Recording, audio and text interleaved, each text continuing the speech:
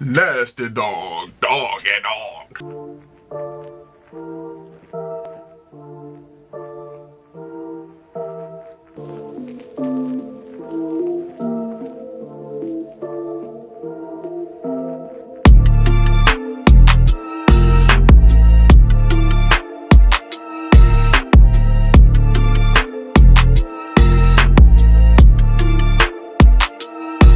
Special treat for everybody today. I'm not doing a long intro. I'm just getting straight to it. You see the title. We're doing Snoop Dogg, or in this phase of his life, Snoop Doggy Dogg. You know what I'm saying? I like that name much better. But he shortened it to Snoop Dogg, and that's how we know him. Snoop, Snoop Lion, Uncle Snoop, Brother Blunts. But this is gonna be Snoop's debut project, his debut album, y'all.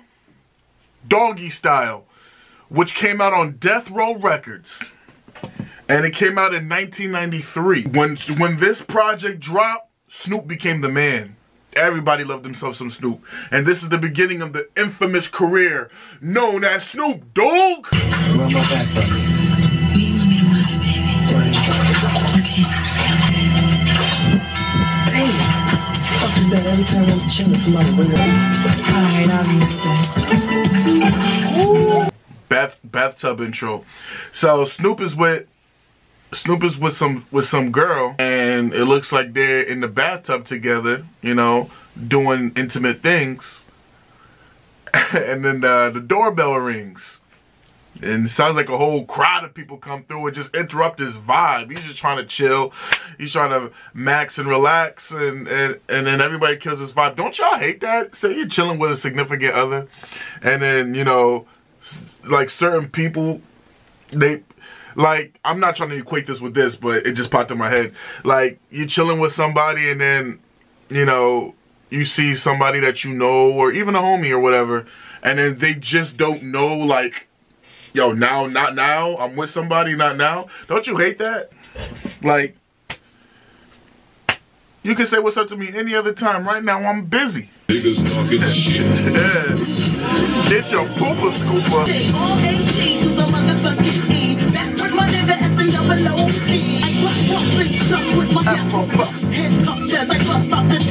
So, yeah. So that was the G-Funk intro. So, Death Row, West Coast, around this time was really heavy with the G-Funk sound. And this album, all the tracks are produced by Dr. Dre, by the way. You know, and G-Funk was really, really big at this time, 1993. And Snoop was just killing it. Snoop just killed it with this style. But I love how they shined the light on Old Lady of Rage, another Death Row artist. And she killed it. You know, she knocked it out the park. I mean, that was a really good look, if you ask me. I mean, this Snoop was, you know, already a popular artist at this time. And this is his debut album. It's gonna do numbers. And she already had like some name buzz already because of the Chronic album. With so much drama in the air we see, it's kinda hard being Snoop D or Double G. Cheese up, hoes down, while you motherfuckers bounce at it. All in the street, smoking down, sipping on gin and juice, laid back. I'm still popping. Dre got some bitches from the city and Compton to serve me. Now put a cherry on top. Gin and Juice. That one, that was obviously a single off the album. That was the biggest single off this album. And this was a smash hit. Oh my gosh. This is still a smash hit to this day. This beat is so hard. The production is crazy, and Snoop is just ripping through it with his lyrics. I mean, he got Mac into a bitch named Shady. She used to be the homeboy's lady. Oh, that bitch, 80 degrees. When I tell her, bitch, please race up off these NUTs, cause you gets none of these at ease. Come on, that's pimping at its finest, man. This is just classic. I grew up listening to this. Gin and Juice. Everybody's got to hear that shit on W-Balls. What can I say? What do I say to an interlude like that? His name. So the station is called W Balls, and that's DJ Soul D Nuts, and this is the Jack Off Hour. That's hilarious, bro. Yo, that was funny as fuck. I'm not gonna lie. I had to process that for a second. That shit. Ooh, that. Said trip, gotta get him for his grip as I dip around the corner. Now I'm on another mission, wishing now I make hits every single day. With that nigga, the Dr. Dre. So he's getting hot, yes indeed it is. Snoop Dogg is on the mic, I'm about as crazy as big as Marquis. Yeah, okay, the shiznit. I always like that song. Snoop has a style which is so like, his delivery is so laid back and relaxed, yet he's like, it sounds like he freestyling. He gives off the impression like he's actually freestyling. It don't feel like he wrote none of that down. You know, it feels like he improvised a whole lot of that. I always like Snoop's style. When talking about the greatest of all time, Snoop is never mentioned in the discussion, and I always want to know why Snoop's name's never on there. Like, he's got the longevity, he's got classics under his belt, and he's able to pull off some power moves. He's been involved in beefs. He's got the popularity. His popularity has never faltered. He's always stayed in that lane, like on that lane. Like, he's always been dope. And even this new generation, Snoop is still relevant. Like, he's still relevant. He has a show with Martha Stewart. How is he not one of the GOATs?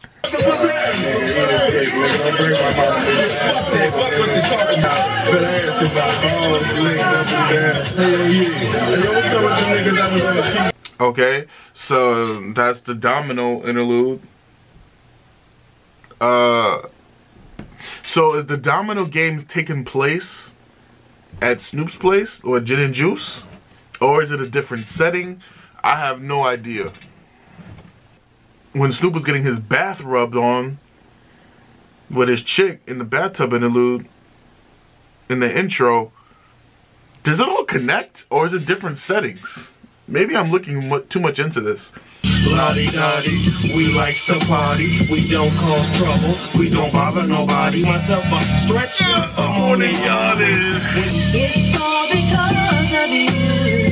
I'm feeling sad and blue. I mean, mother steps and says to me, Dick Sally in the face and punched her in the... Lottie-dottie. I enjoyed that. It obviously wasn't my first time hearing this, but I haven't heard it in such a long time. I enjoy Snoop's rendition of it. So Snoop actually, in hip-hop, you recycle a lot. You recycle from the pioneers, right? So Snoop recycled this from Slick Rick. That's why he gave a shout out to Slick Rick in the beginning of the track. Shout out to my nigga Slick Rick, and whoever don't like it, eat a fat dick. Slick Rick's Lottie Dottie, you know. And the original Lottie Dottie was done by Slick Rick and Dougie Fresh, and there was no beat to it. Dougie Fresh is actually the beat, the human beatbox machine. And Dougie Fresh is, you know, I can't do it like Dougie, so I'm not gonna attempt to do it. I'm not gonna embarrass myself on camera. Or I will embarrass myself on camera in the future, but I don't feel like doing it right now. Yeah, and you know, and the Slick Rick has the same story as Snoop. Snoop just improvised a few things, like I threw on my brand new Doggy on my Doggy underwear. Slick Rick says I threw on my brand new Gucci underwear. Snoop's like, as he's leaving the house, he's like, oh no, I forgot my endos. You know, Slick Rick says, oh no, I forgot my Kango, the hat. Dear God, I wonder can you save me? I can't die, my boo was about to have my baby. How will I be the G that I want? I guess I better than you can imagine or even drink. Murder was the kiss that they gave me. And everything that nigga said came to reality. Living like a bowl alone. This was another smash hit song off this album, Murder Was the Case. You know, I do like this song. It's not one of my favorites, but I do like this song a lot. However, let's get into what this song's about. So, as we covered, Snoop got shot, and he's basically dead. However, as he's, you know, at the hospital and he's on his deathbed, he hears a devilish voice, and it's the devil. It's Lucifer. And the devil's trying to make a deal with Snoop like, yo, give me your soul and I'll give you money, fame, I'll give you the perfect life. And Snoop's like, But what about my loved ones? Will they be taken care of? My boo-boo's about to have my baby. Like, you know, what about everybody? He's like, everybody will be taken care of. Everything's gonna be all good. You know, and revenge will happen and all that. But you gotta give me your soul. You know, and Snoop, you know, like, give me your soul. And, you know, the devil's like, close your eyes. And the Snoop's like, my eyes closed. And Snoop basically sells his soul to the devil. You know, Snoop sells his soul to the devil in this song, Murder Was the Case. And now, the money, riches, and fame is all because of the devil. And now Snoop's living the brand new life. People are shocked to see Snoop. He's looking real. The song is real creative. Real creative. Ways to die. Choose one. Hey! If the niggas in jail, I rip the niggas through. I said if you ain't up for bang, black as the sky becomes blue. Now you in the midst of the dog pound food. That was a dope cipher right there. Ooh, that was a cipher.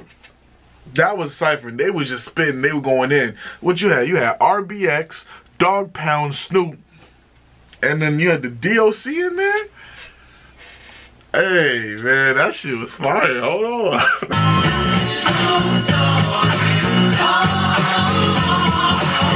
Long Beach is the spot where I serve my cat. Follow me, but don't lose your grip. Man, prison. Cause I never hesitate to put a nigga on his back. Yeah, so keep off the manuscript. I like that. Nasty dog, dog and dog. Hey, I love that song with a passion, y'all. I love who am I? What's my name? Hold on, man. So he's letting you know, like, first of all, you gotta see the music video for this one. It's hilarious. He's with this chick, right? Before Pops comes home, right? And then she was like, you know I love you, right? He's like, all nonchalantly, you don't love me, you just love my doggy style. Shut up, Snoop! What's my name? He's letting you know exactly who he is. Who exactly is Snoop Dogg? He's like, she want the nigga with the biggest nuts. And guess what? He is I and I is him. Slim with the tilted brim. What's my motherfucking name? He lets you know he got the dog pound right behind him. The Dre in there too, like, and it's like a matter of fact, rat-ta-tat-tat, cause I never hesitate to put a nigga on his bag. And Dre, now peep out the manuscript. You see that it's a must we drop gangster. What's my motherfucking name? Come on, man. Dre with the deep ass voice. Dre, Dr. Dre got one of the best voices in hip hop. Well, it's that slow flow. D.O. double G, nigga. See these other fools? What? You can't see me, nigga. Cause I'm gonna grab my straps and clear the corner. Yeah. And my cousin Snoop as well, you know what I mean. And it don't take much for the dog kind of bust. That I kicks it like this. Now how many bitches must get dick before they say, okay, there's a nigga from back in the day. Yeah, I mess with that song a lot.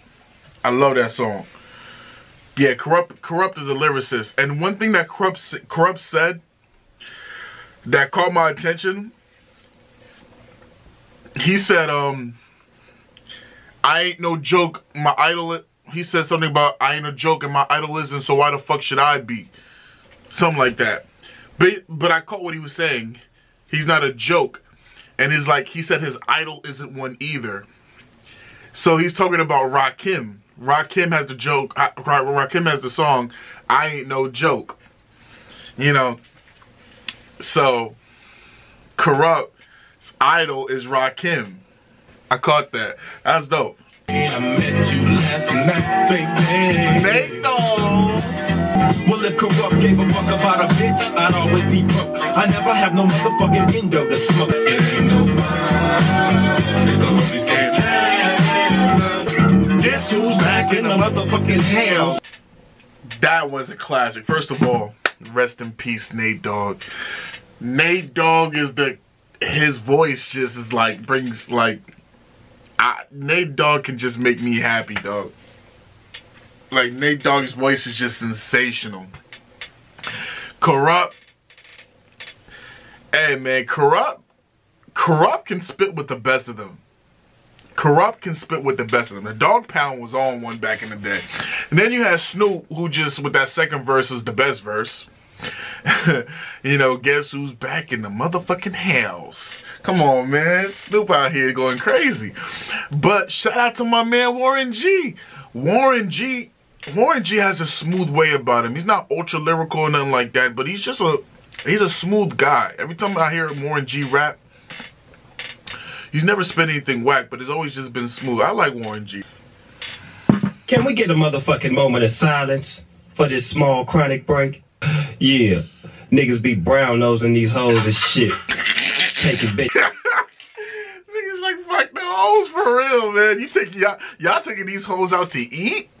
What? You spending money on these hoes? You brown nosing on these hoes? Snoop is clouded on ya. It's like everywhere I look and everywhere I go, I'm hearing motherfuckers trying to steal my flow, but it ain't no thing. It's the knick-knack paddywhack. I still got the biggest sack. So put your gun away, run away, cause I'm back. Wow, she's Some doggy dog world. The dog hair rocks the party all night long till the early morning. Shout out to the Dramatics. The Dog Pound is just... I didn't realize, like, Daz and Corrupt went on this many songs. I didn't realize it. Yo, Daz is actually really underrated. I know he's underrated as a producer, but Daz is actually underrated as a rapper, too. Daz can spit. Like, we know Corrupt is a lyricist, but it's sort of like Mobb Deep. Like, people pay so much attention to Prodigy that I feel like Havoc kind of gets left hanging sometimes. Like, Havoc makes fire beats, but Havoc is spit too. Yo, is this a weird comparison? I feel like the Dog Pound is like the Mobb Deep of the West Coast. I don't think that's a bad comparison at all. It's kind of like right up the same alley. My name is Snoop. Hi, Snoop. What you want to be when you grow up? I want to be a motherfucking hustler. You better ask somebody. You over there with the French braids in the back. What do you want to be when you grow up? I want to be a motherfucking hustler. You better ask somebody. Yo, imagine a kid really answering that like that. I could really envision a young Snoop talking like that too. This is for the G's and this is for the hustlers. This is for the hustlers, now back to the G's. It's 199 trend, so let me just play. It's Snoop Dogg, I'm on the back with Doggy trend. Sit back, relax, Snoop Jacks get smacked. It's Snoop Doggy Dogg, I'm at the top of the stack.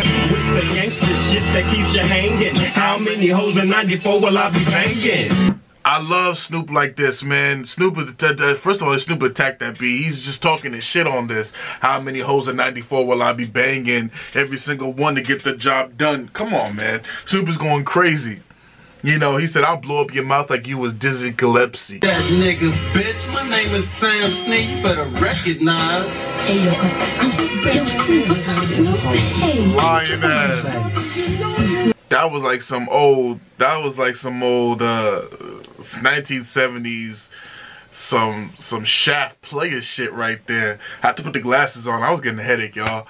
So I got my glasses on. Yeah, that was like some player Shaft shit right there, man. And his girl, Sam Snead, shout out Sam Snead, dope producer, by the way. Shout out Pittsburgh. Sam Snead's girl chose Snoop. You know, she's like, oh snap, it's Snoop. That's disrespectful. You with somebody and you talking about another man? That's disrespectful. And you know, I can see why Sam got tight. He said, what's up, then? Snoop's like, we can handle this like some gentlemen or we can get gangster with it. He said, what's up? And you got popped. Yeah, what's happening? This one is dedicated to my niggas. All my niggas out there. I might pay attention. 1, 2. Oh, what shall I do? I'm slipping on my khakis. Strictly for the G's. You know what I'm saying? Fuck that bitch. Niggas always hand. It was hot. That was real cool. I feel like that again, he gives me that 1975, like that 1970s vibe. I was just like, I'm in relaxation mode with that one.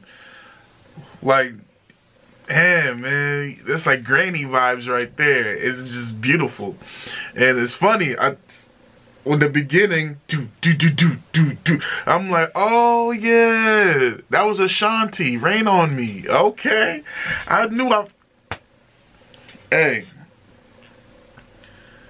That was actually quite enjoyable. I never heard that song though. If it ain't one thing, it's the motherfucking other. Word to my granny and my daddy and my mother. Back in the day, on the side where it's at, a nigga had to have a fat stack. And I was a fool. I'm black time, but I'm to them balls. Listen to them shots from my nigga Doggy. Now just back up, don't act up. I back up my teeth. Any battle I'm in, I win. I can't be beat. Oh man, pump, pump.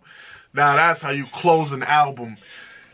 I'm gonna get straight to it, y'all. My score, 10 out of 10. I enjoyed this album thoroughly. This album was a 10 out of 10 for me. That was easy. I'm starting to rap. You know what I'm saying? I really enjoyed about this album. Aside from production was just amazing because it was in the hands of Death Row, you know, Dr. Dre and Daz and all the in-house producers at Death Row.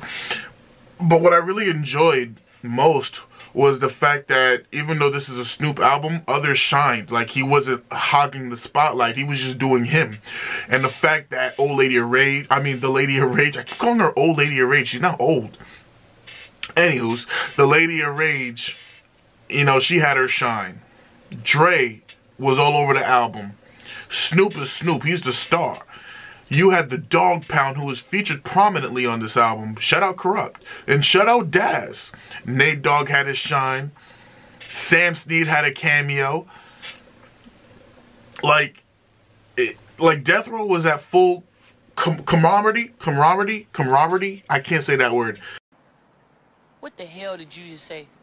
Togetherness. They were a full togetherness. Like, they were a united front. You had RBX, you had the DOC. Like, they were just eating together right here. And it was dope.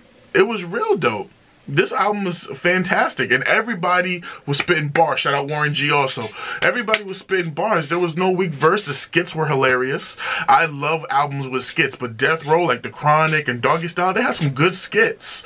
You know, this was a job well done. This was a job really well done. And Snoop just made it sound so easy. He just does that. Snoop, to me, is one of the greatest of all time. Snoop just spits and he makes it so easy. Favorite tracks? Man, everything. But if I gotta be more specific, I'll give you my top 3 right now. I will say, let me look at the track list. I'll give you my top 3 right now. Top 3. Top 3 songs, I would probably say Who Am I? Ain't No Fun. If the Homies Can't Have None. And I'll say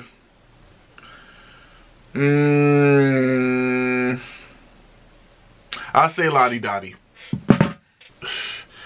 Kendrick Lamar, The Game, 50 Cent, Tupac, J. Cole, you know, Eminem, you know, a lot of your favorite rappers were inspired by this album right here. And this right here is an amazing way to start off for Snoop Dogg's career. We did it! We did it! We did it! Yeah! We did Snoop! We did Snoop, man. We got Snoop in the books now. We covering all bases out here. Definitely. So yeah, 10 out of 10. And don't y'all forget it. This is definitely 10 out of 10. And I'm ready to end this video because I want to bump this throughout the whole day. Because now I'm in this vibe right now. So thanks y'all for watching. Thank y'all for the support. Love each and every one of y'all. I'll catch everybody at the next video. Like, comment, subscribe, and share this video. Alright? Peace.